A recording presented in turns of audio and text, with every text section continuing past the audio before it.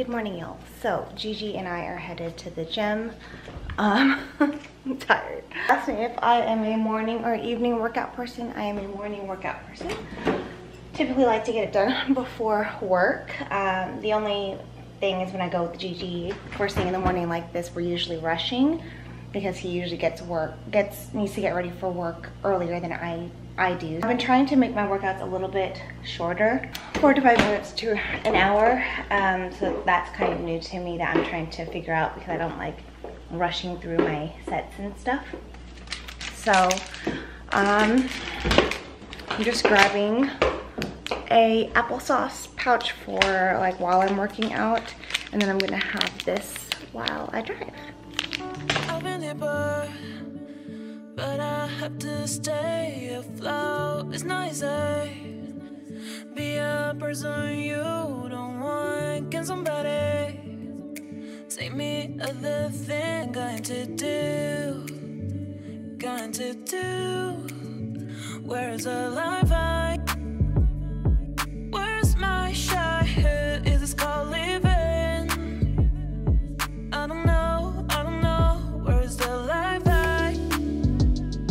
Where's my childhood? Is this called living? I don't know.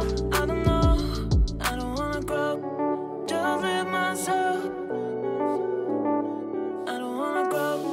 The things I left behind me. I don't wanna grow. Just live myself.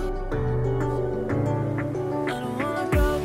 The things I left behind me. Just live my behind me. Just live my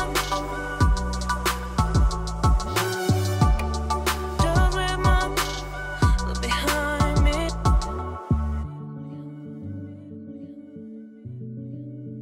Look behind me.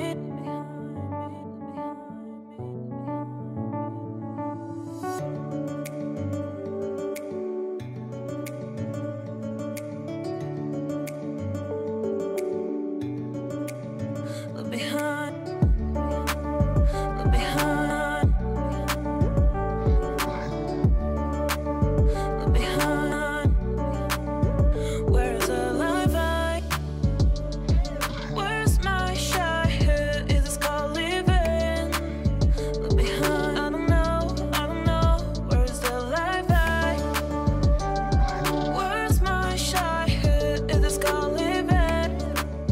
Look behind. I don't know. I don't wanna grow. Just live myself. I don't wanna grow. The things I left behind me. Just live my look behind me. Just live my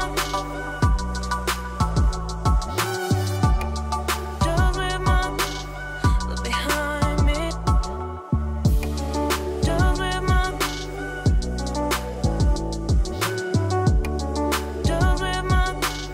look behind me. Hi, honey. Hello, handsome. Hi. Look at his tail. I missed you, Bubba's. Hi, honey. Oh my goodness. Who's my sweet guy? Hi, Bubba's. Look at his tail. Hi, Bubba's. I love you, Bubby.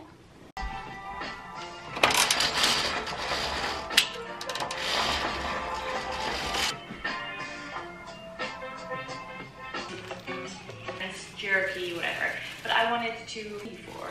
My biggest tip is that beans contain a lot of protein, and sometimes beans are things that you wouldn't really.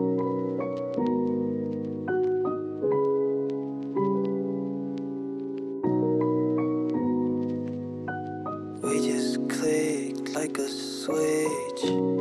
I felt that such let's lose time with you.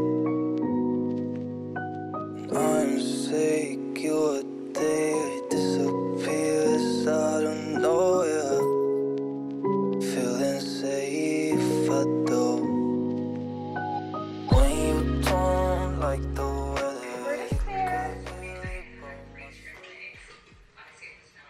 Here go, bye-bye.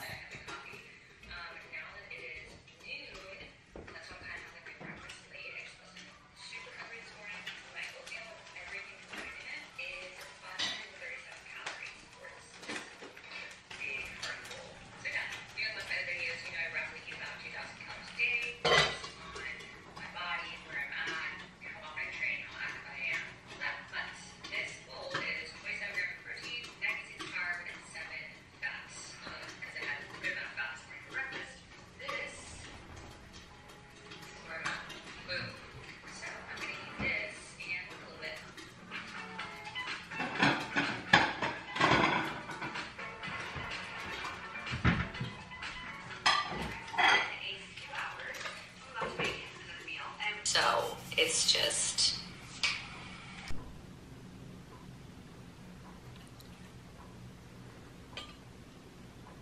Someone else really likes fried eggs. Hi, Bubba's.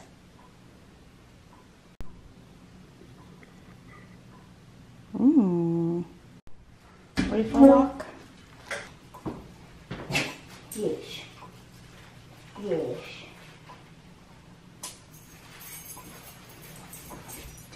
Oh, thank you. Thank you, boss.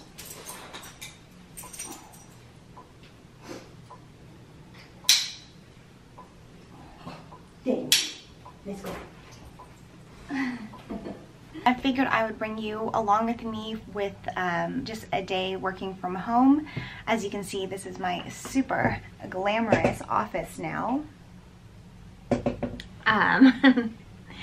You know, this is my new normal, which is wonderful and different. So luckily, one thing that's really funny is whenever I have like Teams meetings with my video on, I'll have like the blur background or like another type of background behind me so you can't see this. But this really fluorescent bear loves to just, somehow or another, the camera just picks him up. So like if I'll move my head a tiny bit, you'll see like this just orange bear sticking out in this background. Last I saw you guys, you know, I was going to try to vlog a bit more during my work trip, but unfortunately that just didn't end up happening. I actually felt pretty, like I felt fine when I went out there, and then that night I felt like kind of bad. I was so worried that like I had COVID or something like that, so I took a COVID test and I waited it out that night, took a COVID test, it was negative. I think it was just like I had not been feeling great during the weekend. I think I had gotten maybe like a little bit of food poisoning over the weekend. And I think my body was just like processing that. So, and I say that because like where I had eaten, I gave Brutus a little bit of it too, and he also had the runs. I wasn't having the runs per se, but anyways, my tummy just was feeling super nauseous, and I took a pregnancy test. I'm not pregnant. Luckily, I felt better the next morning, so I was able to go to work and things like that, and I'm not sick or anything like that. I really think it was just like food poisoning and just kind of like getting over that. So anyways, all that to say, this last week I didn't even really work out. I just like wanted my body to just rest and recuperate from whatever I was trying to fight off. I also brought Brutus's bed in here. He needs to manage me. What? Bubs! Oh my heaven, did you hear him? And then here's my work bag. I've had this for like 4 or so months. Dagny Landon large carry-all, as you can see here. I like it because my work laptop is really big, so it actually fits in like the laptop sleeve of this one versus the other one that I have had. It's too long, so it wouldn't fit in there. But anyways, oh my gosh, my hands feel so dry. I'm trying to be better this week to hit like my protein goals. I may work out consistently, but I'm not great at maintaining or just hitting certain nutrition goals. So protein, maybe even staying under a certain calorie count, whatever. I've just never really been great at that.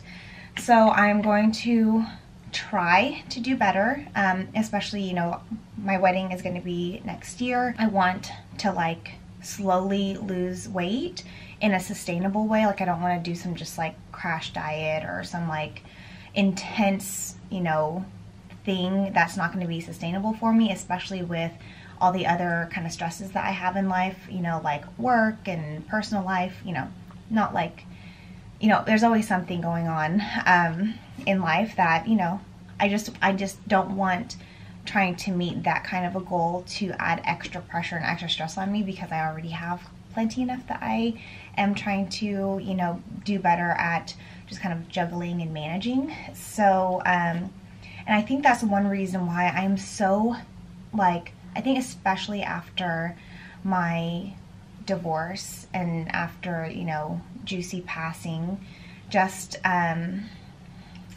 like for me, the thing that I most value is time, quality time. And so I'm so particular about where I spend that time now, that I will not allow my time being taken for granted, being used in unproductive things or around toxic people. Like, I'm just not going to do that anymore. And if that means limiting access or putting boundaries in places with certain people or certain activities or whatever the case may be, then that's what I'm gonna do. Because for me, like, my peace is so important now in this season of life. And it wasn't like this for, you know, basically the majority of my life. It's only been this way where I've really kind of like had that epiphany, kind of stop putting everyone else's needs and comfort and things ahead of myself, which isn't to say that I'm trying to go all the way to the other spectrum of being a selfish person, but anyways. So there's a lot going on, y'all.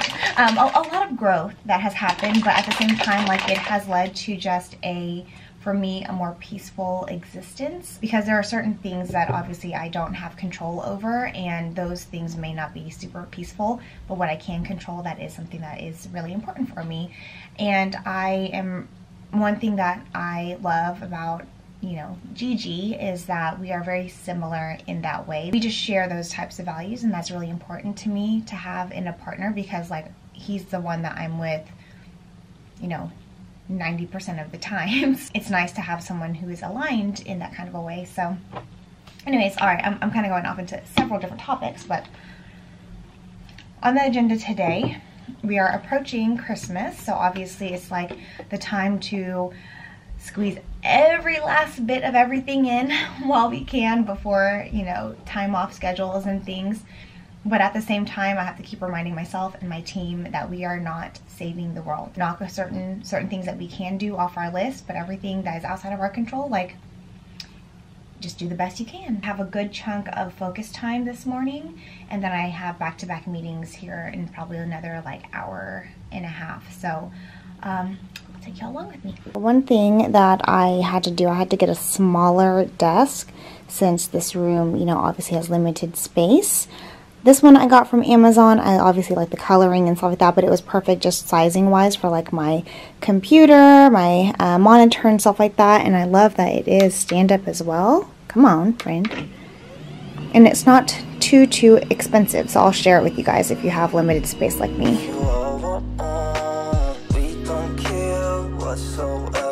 Yesterday was so much better. I'd rather be cold as ice.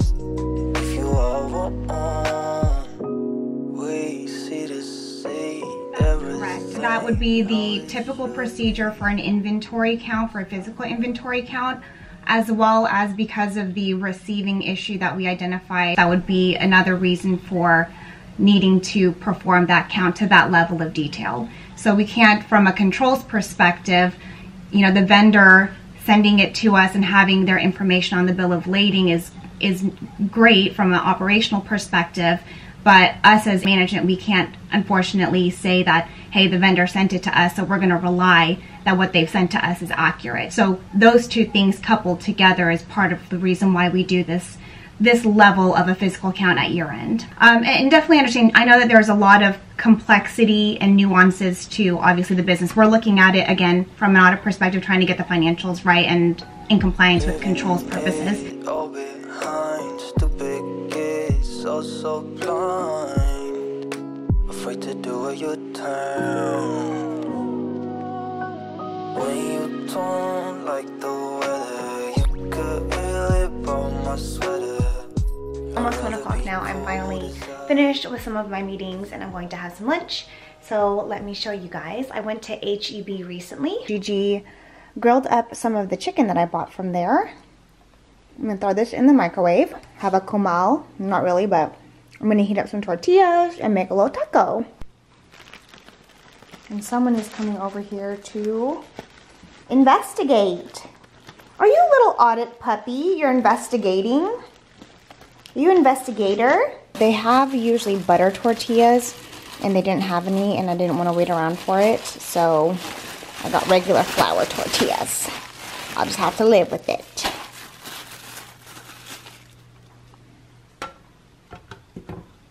Need me to have a nice warmed up flour tortilla. This is really hard to do with one hand. Okay. First bite. Right, no, for sure. Yeah, I'd be happy to do that. I probably would have reached out to her myself too, but I wanted to respect, boundaries and stuff. Yeah, you can, I have my pen ready, so if you want to just give me her number, yeah, if you don't mind. Alrighty, well, I'll call her right now, and then I'll just, like, shoot you a text or an email and let you know just how it went, or if I got her voicemail. Yeah, absolutely. Well, thank you.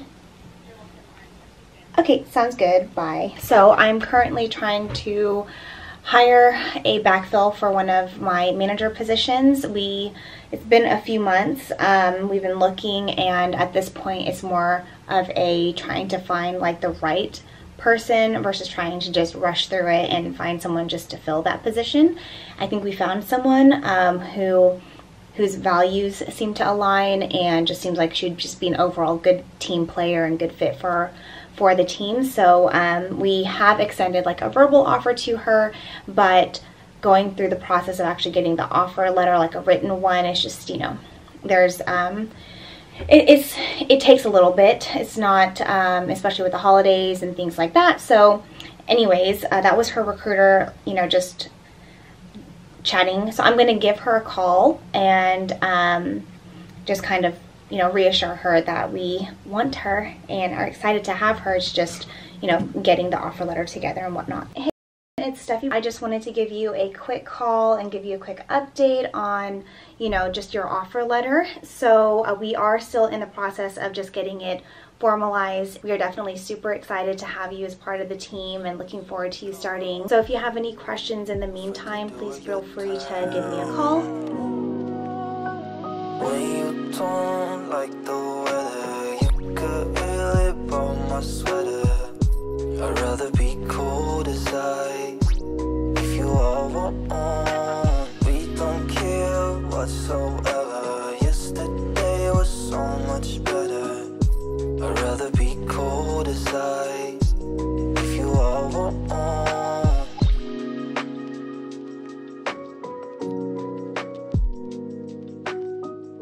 Alright, y'all, so my work day is finally coming closer to an end. Not really. It is 4 o'clock and I am finally done with meetings and calls. So now I'm going to try for the next couple of hours to have some focus time, just get some deliverables ready for our external auditors. So I am in the mood for something delicious. I'm choosing between a Honeycrisp apple or a Granny Smith apple. I love Granny Smith, but I think I'm more in the mood for a Honeycrisp. When I was in Florida, I went to one of my favorite restaurants called Dada. It's in Delray Beach, and it's kind of like, it's described as an eclectic restaurant. Where are you? Fruit Wash, come on. I don't know what was going on, y'all. That's why I thought I was pregnant. Honestly, because like I love Dada's crab cakes, but it made me so nauseous just eating it. But then like I had just a piece of apple and it was like the best tasting thing ever. So anyways, I just think it was the food poisoning. Anyways, I'm gonna make this. So I went to the grocery store this weekend, loaded up on just like good snacks and good food so that I could have here at the house. One thing I've been wanting to talk to you guys about, coming out of a divorce and stuff, obviously if you've been part of my journey for a bit, I was definitely growing afterwards, learning from it and things like that. One thing that I came to realize is that, part of the reason why I chose the kind of partner I had before was kind of informed by how I was, not how I was raised, but the experiences I went through as a child. Not to say that is good or bad. Well, definitely not ideal. Like, I wouldn't want to repeat my childhood on my children. So that was super important for me in this season of life, was finding someone who, you know, would be a good partner for me and a good parent figure for my future children. The standard I was holding people to if I was dating, assessing if, you know, I would be proud to have that person as the father figure of my kids. You know, that's kind of a tangent, but the main thing is, you know, there are definitely things that I realized I needed to unlearn from childhood, from that previous relationship. And one of those things included my relationship to money, which I know is kind of hard, not the greatest thing to talk about, but I had to unlearn habits, and I'm still unlearning certain habits when it comes to money, budgeting, finances. One of those things is truly working and living on a real budget, where it's not like feeling like, it's not in a way of being like, oh, I can't have these things. It's more, okay, what are my financial goals, and what do I need to do to reach those financial goals while still enjoying my life? I have been on this new journey with trying something different. So I'm using an app called You Need a Budget, and it's more about like you allocate funds to certain categories and you use that to make spending decisions versus your bank account balance. And I love that idea because that's not how I have approached things in the past. It's not the most wonderful topics to talk about for someone like me who's like, you know, CPA and making a good income and all this other jazz. You know, you would think that someone like me has like a whole bunch of savings and a whole bunch of investments and all this other stuff, and that's not the case. I'm definitely rebuilding. Part of it had to do with how I interacted with money in the past, and also part of it has to do with like your partner and their viewpoint and approach to money as well. Yeah, just anyways, you know, all that to say that my main financial goal is to get out of debt and then save up for a house and save for a retirement and invest and stuff like that. Those are my goals, and I'll talk about them more in the future, I'm sure, but I just wanted to share because it's like, we're all human. We all are going through like a experience. Yeah, no one's life is perfect. So, you know, I've never wanted or tried to portray that my life was that way, but you know, there's obviously certain things that even now I still keep private. People should be able to have private things in their lives, but I feel like this is probably something that I want to share and be more open about because, you know, I know I'm not the only one who's going through it, where, you know, you've made some maybe not the best decisions in your past, but you want to do something about it now, and that's what I'm doing. So okay, that's yummy. You can go work now. Get this to brew. I don't know why I've been sleeping on Honeycrisp apple. Hi, handsome. You want an apple?